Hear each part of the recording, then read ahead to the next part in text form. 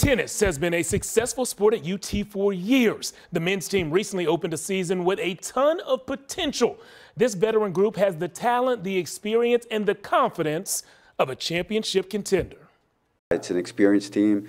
I feel like we're good at every position, and I think we're competitive at every position. We've been together for years, so we're definitely as close as ever and unified to try to win a championship this year. I definitely think we're dangerous. I think we're capable of beating anybody, but there's probably 10 other teams that can say that as well. Yeah, I mean, I think when we're healthy, we're the best team in the country.